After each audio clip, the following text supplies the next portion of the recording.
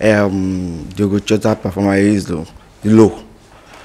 It's low, so you need to improve.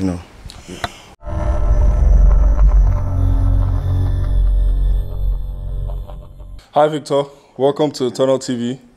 It's finished 4-1 on the night. Talk to us about how you feel about the game. I feel good. This is great winning for us. Okay. We saw 3 different attacking players, or attacking combinations, or 2 different attacking combinations in the Liverpool front line. Tell me how you feel about Diogo Jota's performance today. Diogo Jota performance is low. It's low, so you need to improve.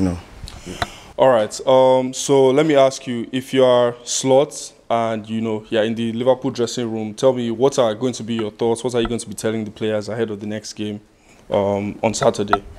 I will tell you what I will tell them is to keep this energy to help us.